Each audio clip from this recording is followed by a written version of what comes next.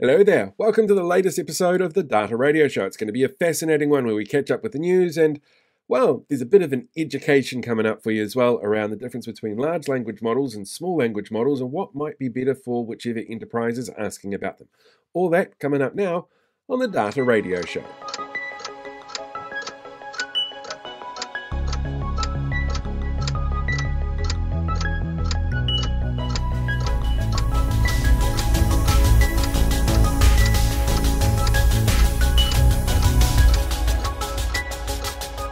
Hey, welcome to this week's episode of the Data Radio Show. I'm shaking things up just a little bit for this one. You see, after the news, we're going to catch up with Sheng Lan. You might remember Sheng from one of our earlier episodes. He's the lead data scientist for Tech Data, and he is so smart. It's actually kind of intimidating. But this week, I wanted to have a chat to him about something he's been doing the talk circuit around Australia with. He's been looking into the differences between large language models and small language models because, wow, when it comes to enterprise, a lot of people have in their head large language model is the way to go because that's all they hear about on the internet. But in reality, that might not necessarily be the best fit for them for a number of reasons. So Sheng's been running some experiments on some really large language models and some small language models and a medium language model to basically find out what's going to be the difference between them, which one is faster or has more latency issues, which one uses more power or has faster response time. Like, there's a lot of stuff in there. So make sure you grab your pen and paper so you can take some notes, or I guess open your notes app and get ready for that one. But that will be up after the news. So let's jump over there now and catch up with this week's news. Predicting the future of data science was the topic covered in a recent blog post from Simple-Learn, highlighting the 6 top-rated data science programs from reputed universities and industry leaders. These different courses offer practical academic training in machine learning, Python, data visualization, and generative AI. As the demand for skilled data science and data engineering professionals rapidly grows, understanding where the future lies in data science is relevant as you look at the next steps in your career. The top picks by us for this article include integration with AI and machine learning using LLMs to augment current data and analytics workflow is a big one. Deep learning will continue to revolutionize the capabilities of data science, particularly in fields such as image and speech recognition, natural language processing, and anomaly detection. This will enhance the automation of pattern recognition and decision-making processes. Quantum computing and specialized processing units will revolutionize how big data is processed and analyzed. Edge data processing and use of local language models is set to change data architecture and workloads along with the time to insight at the edge. Automated and augmented analytics, automation in data science through technologies like AutoML is expected to grow. These tools can automatically analyze data and generate insights without human intervention, making data science more accessible to non-experts and delivering productivity gains. And lastly, data governance and quality. A career in data and analytics will increasingly focus on ensuring high quality, accurate, and reliable data in business and government, especially as businesses depend more heavily on data-driven decisions. You can actually read more about this as well in the section down below for the description. I'll have a link down there for everyone to check out. Databricks has developed an AI security framework that covers 4 stages of the AI lifecycle, including data operations, model deployment, and service. The framework is designed to improve teamwork across business, IT data, AI, and security groups. It simplifies AI and ML concepts by cataloging the knowledge base of AI security risks based on real-world attack observations and offer immediate application. You can check out the white paper in the description down below. In a related news, analytics platform Tableau has expanded its AI capabilities, including assisted data transformation and the ability to explore metrics in natural language. These features will be available in the coming months. The enhancements aim to make analytics more accessible to a wider range of users within an organization. Finally this week, Microsoft researchers published a paper on spatial reasoning in large language models, essentially enabling models to think visually. The paper talks about how large language models have exhibited impressive performance in language comprehension and various reasoning tasks. However, their abilities in spatial reasoning, a crucial aspect of human cognition, remain relatively unexplored. Humans possess a remarkable ability to create mental images of unseen objects and actions through a process known as the mind's eye, enabling the imagination of the unseen world. Inspired by this cognitive capacity, the researchers have proposed the concept of visualization of thought, or VOT prompting. VOT aims to elicit spatial reasoning by LLMs by visualizing their reasoning traces, thereby guiding subsequent reasoning steps. This is a fascinating development in the world of AI, which has major implications wherever spatial reasoning needs to be applied. I'll make sure you can read more about this in the paper below. Just check out the description for more information. And that was the news for this week. Make sure you like, comment, subscribe, and have your say as a community member. And don't forget, this week's news has already been brought to you by Warescape. Warescape helps IT organizations leverage automation to design, develop, deploy, and operate data infrastructure faster. More than 1,200 customers worldwide rely on Warescape automation to eliminate hand coding and other repetitive, time-intensive tasks to deliver data warehouses, vaults, lakes, and marts in days or weeks rather than in months or years. Warescape has global operations in the United States, the United Kingdom, Singapore, and Aotearoa, New Zealand, and can be found online at warescape.com. Right, I actually wanted to do something a little bit different for the next section. Usually I would sit down and have a chat with somebody who works in the industry and we get to know them a little bit better. But last week, well, there were a couple of meetings around the place about what the future of Gen AI actually looks like. And one of the ones that sort of blew me away was around iterative training for language models. And that might be a small language model or a large language model. And that was actually done by Sheng Lan, who we interviewed a few weeks ago on the show. In this particular instance, though, his talk was all about some testing and experiments that he'd done to basically see what was going to be the best value out of different sorts of models, a large language model or a small language model or something in between, in terms of how fast they are, what their latency is, their accuracy, how quickly they learn, and what their carbon footprint is. So I brought him on to basically run us through his presentation so we could learn a little bit more about that together. So you might want to grab a pen and paper for this one and make some notes along the way because it is really fascinating to see some of the results that he's got on. So let's jump in and go and catch up with Sheng. Sheng, thank you very much for joining me today. I am really very curious about something that you've been up to lately. You were involved in a sort of industry meetup not that long ago called Adapting to the Age of Gen AI, which is obviously a huge topic for people to talk about at the moment. And a lot of your work in this was focusing around prompt engineering, which is, I think it's one of those areas that people need to learn more about because Gen AI feels like big and scary stuff to people who don't know what's going on. But prompt engineering is the tool, I'm guessing, that you use to teach AI how to do what it needs to do. So I figured I'd ask you, could you tell me a little bit more about what happened and basically run us through what it was that you were talking about? Yeah, sounds good.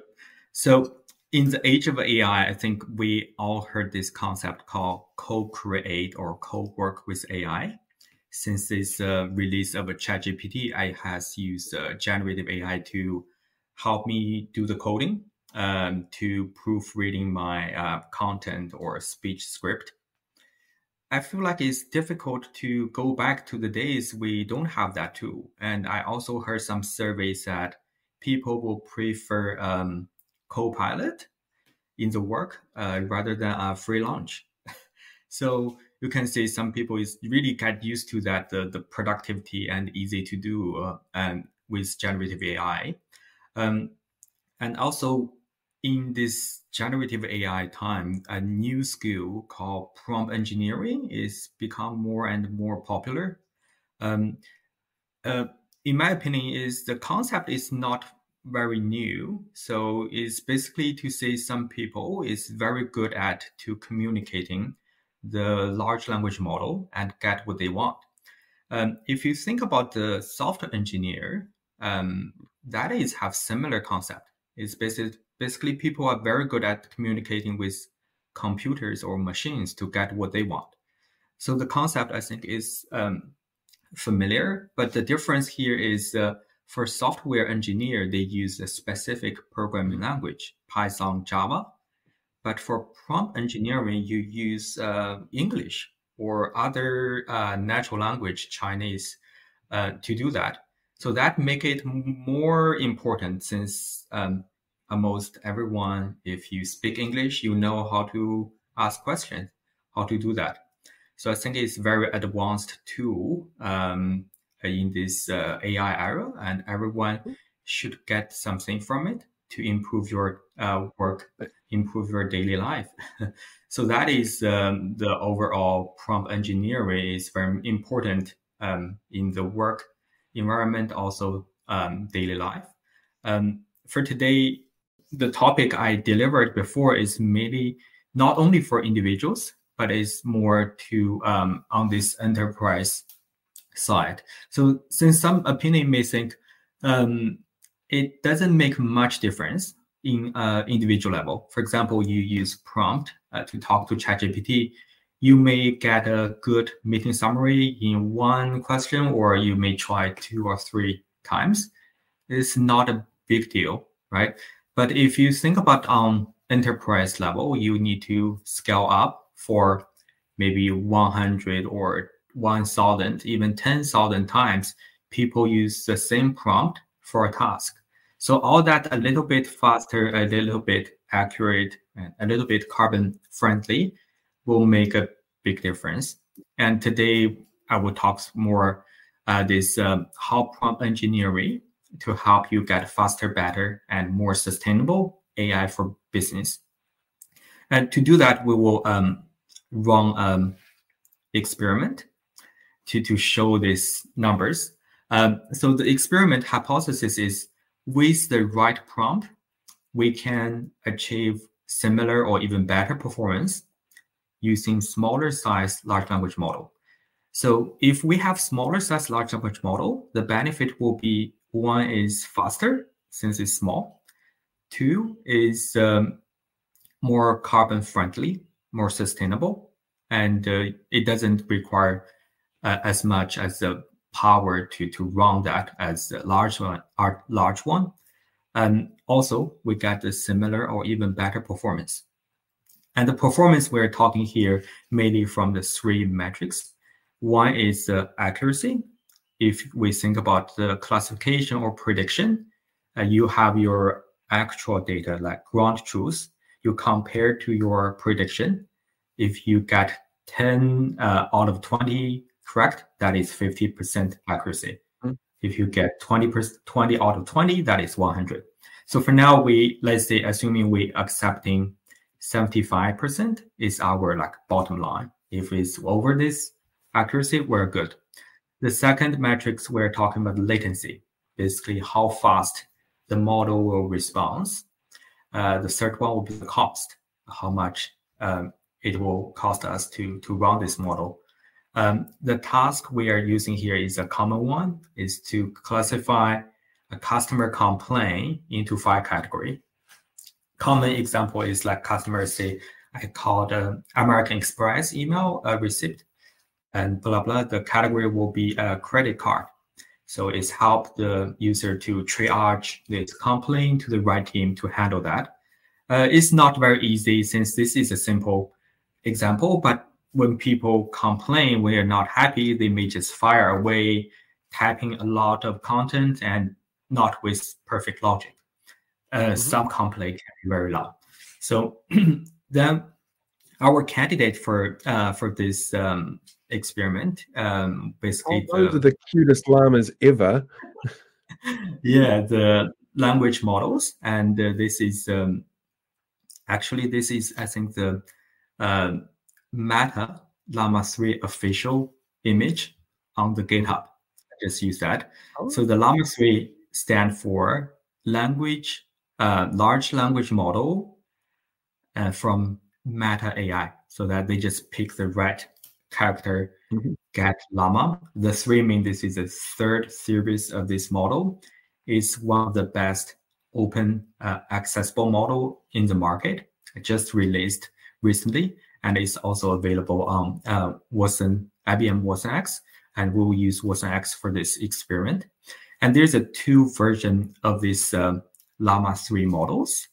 Based on the size of the model, the larger one have a 70 billion parameters, and the size is around 280 gigabyte.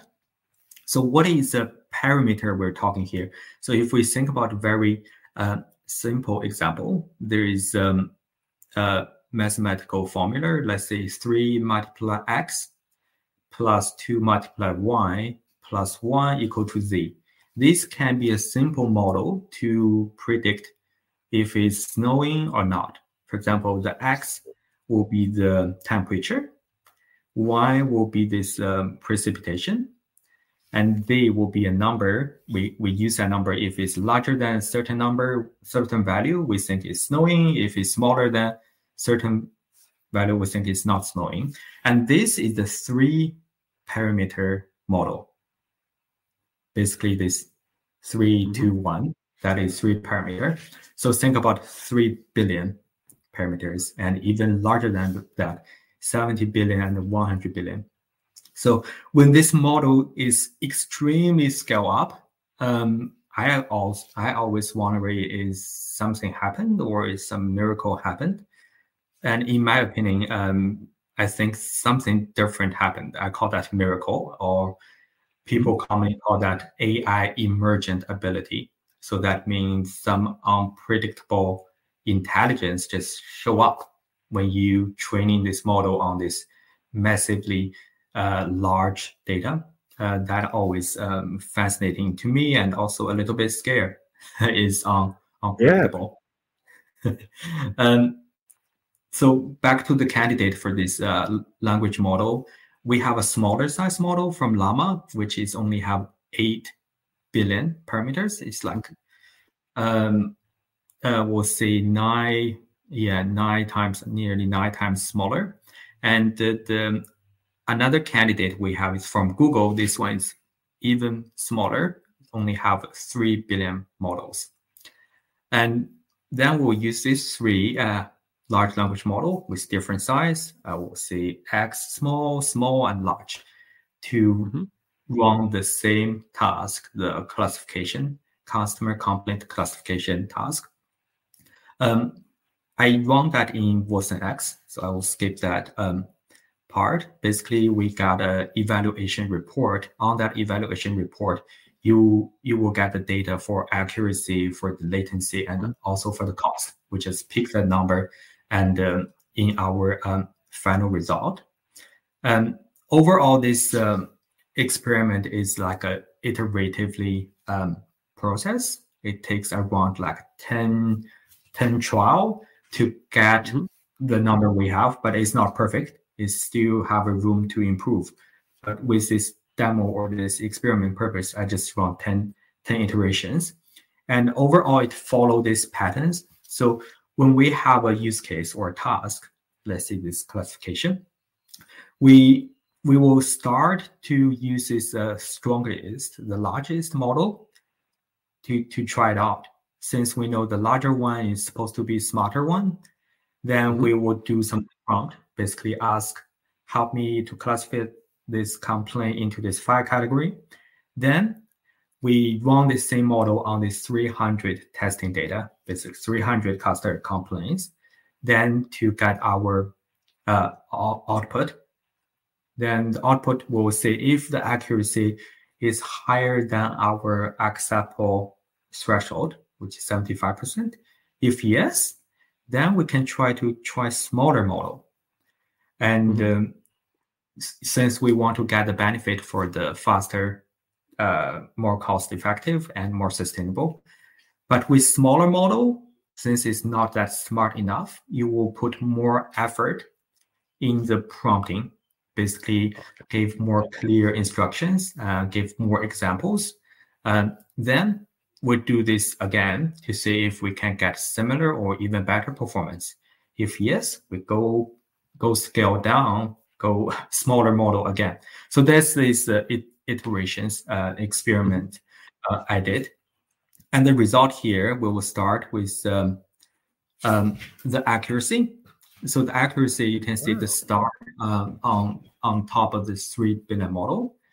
And another part is the prompting effort. You can see the smallest model require higher effort to prompting. And when I mentioned the prompting effort here, mainly on 2 ways to use prompt to get this better performance. The first one, we call that a few shot prompting. What that means is basically you give a few examples to the prompt. Mm-hmm. And this a few can be 0 to 5, or if you give 0, that is 0 shot. It's basically ask large language model to guess what you want. And if you give a few more examples, the performance or accuracy will supposed to be better. So we call that hard prompt, like hard coding, or you just give the example to the models and tell them what you want. That is what I did on this 8 billion and 70 billion model. The 8 billion model, I gave 5 examples. 70 billion, I gave 3 examples. You can see there get the similar performance. 8 billion is 74%, 70 billion is 77%. So consider the significant difference on the size. The difference on the accuracy is, we'll say, not that significant, is similar performance. Another prompting techniques to get the better performance called soft prompting.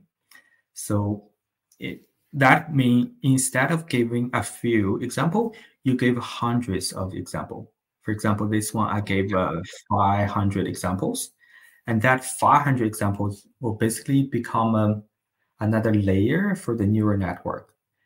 Is supposed to learn more patterns, what you want, learn more granular requirement from these hundreds of the examples.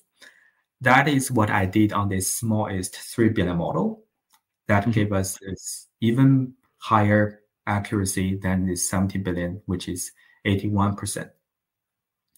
So that is for accuracy perspective. And if we consider another metrics will be the latency, or how fast this model will respond. The winner will be 8 billion model. The latency here is less than 1 second. It's like 273 millisecond. And that is not a big difference. Maybe for people, since the 70 billion is like 400 millisecond and 3 billion is 500 millisecond. That is not big difference for people. Maybe you don't notice that. But in our use case, we only predict or generate 1 or 2 tokens. Remember the credit card or mortgage. Think about it, if you have a sentence, have a 10 words or 20 words. So that will be like easily be 2 seconds compared to 5 seconds compared to 4 seconds. So that become more noticeable, and is important for engagement, customer engagement. You want to have a low latency to make that experience better. And also you notice the smallest model, 3 billion, is longer. That because we add additional layer in the model with that soft prompt. So that layer will need some time to calculation. Then we'll go to next metrics will be the cost. This one I normalize the cost. The cheapest one is the 3 billion. So if we consider that is 1, then the 70 billion, the larger one, will be nearly 7 more expensive. And even this prompting or large language model is not very expensive. It's like $1 or a few dollars per 1 million token, but it's always the billing go up faster than you thought. Then, for example, the experiment I did only take me like half day. I already used 500,000 tokens to do it. Yes, think about it, is customer faced or enterprise level, you multiply 100,000. This will make a big difference on the cost. The last one, but not the least one, will be this carbon friendly. So this one is mainly on this consumption or the power side. So for smaller model, you can think about is you don't need many powers to run that. If we think about this on this minimum setup, and we know that the the model needs some computation power. Let's say we need a GPU. We will take this NVIDIA GPU as an example. To have this minimum size set up for a 3 billion model, you only have, the requirement is 150 power watt. But this large one, 70 billion, is 1200 watt. That's exponentially larger. Yeah, that is a huge amount of power. Yeah, nearly 8 times more power required.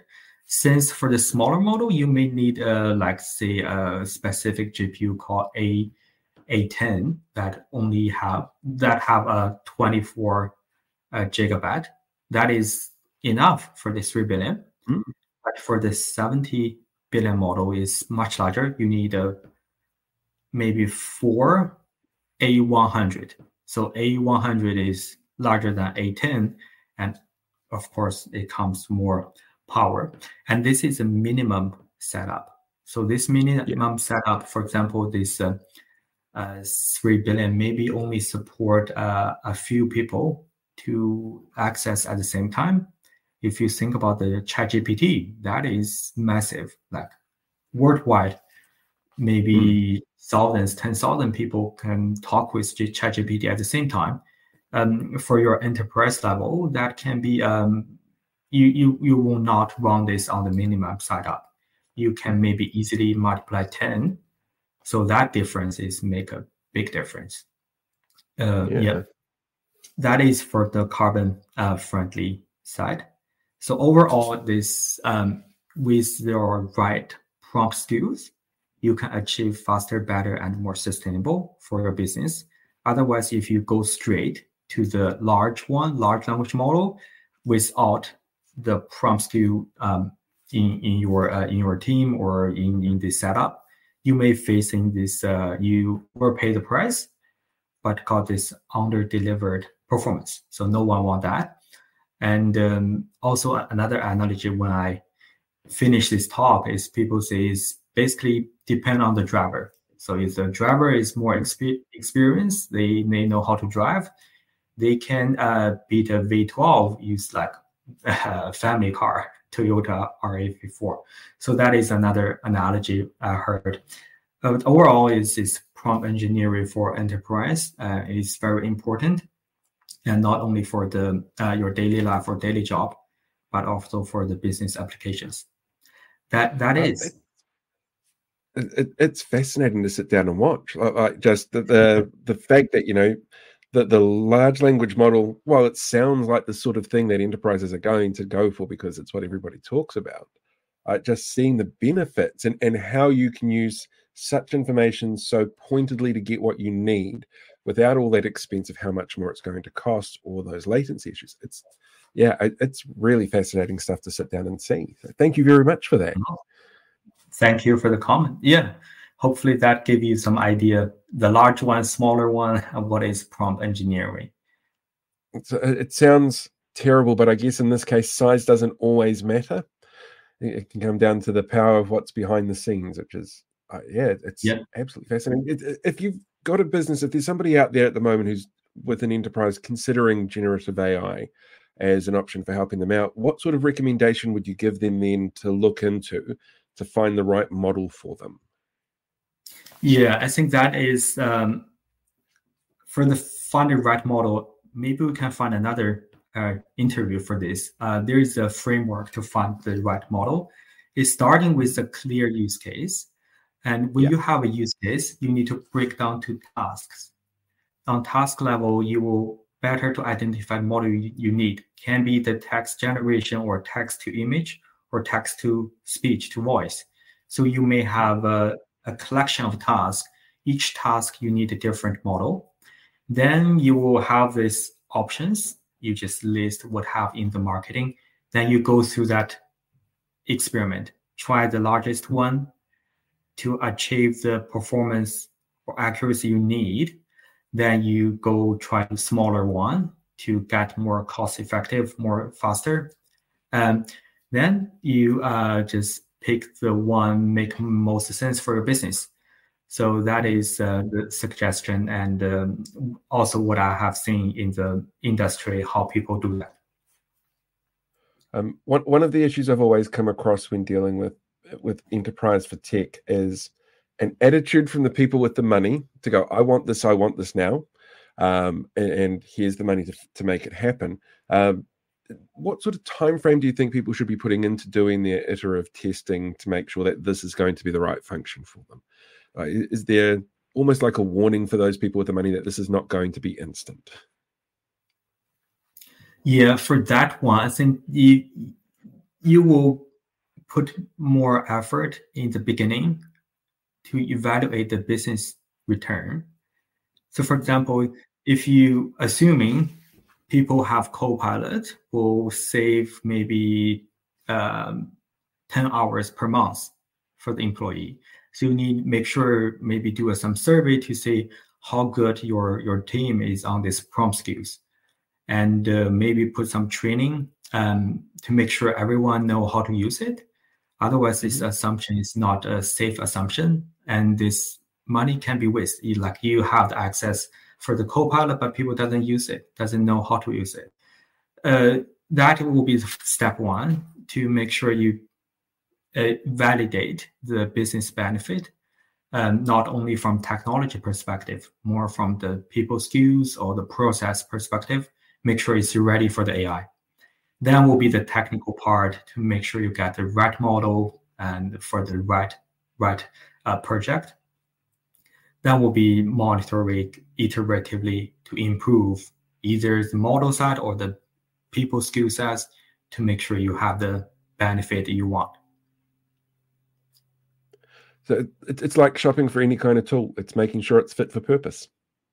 Yeah, exactly. Otherwise, it's just you just say hello or ask to generate some poem or some story that is not for business use. That is, yeah. Perfect. I have learned so much today. Thank you very much, Shun, for coming along. I do really appreciate it. And I hope that the audience out there is getting a lot from it. Is there somewhere that we can point them to if they want to get a bit more information about this, or to have a little bit more look into sort of the experiment that you've run? Yeah, of course. Feel free to reach out me on, I'm a data scientist in Tech Data. We can share my email. And also I will have some content on YouTube. People feel free to watch that. And yeah. Brilliant. Thank you very much. Thank you. Right, that is our episode for today. I want to thank Shun again for joining me. It was really fascinating to sit down and listen to his presentation and learn more about those model differences. And I really hope that that was something that you learned a little bit from. If you're listening to this in the podcast version, you may want to find the video version on our YouTube channel, because it's got all of the slides which give you a little bit more explanation and data points for you to be able to use for whatever research it is that you're doing. Don't forget as well to jump over to the Data Vault Innovators community to come join the conversation around this particular episode. It's always good to get feedback on that kind of thing. There's a link for that down in the bio. And finally, don't forget to like, share, and subscribe. Tell everybody else about the video. Let's make Google's algorithm do some work for us. We'll get them there eventually. Until next time, have a fantastic week. Make sure you look after yourself, and may the force be with you.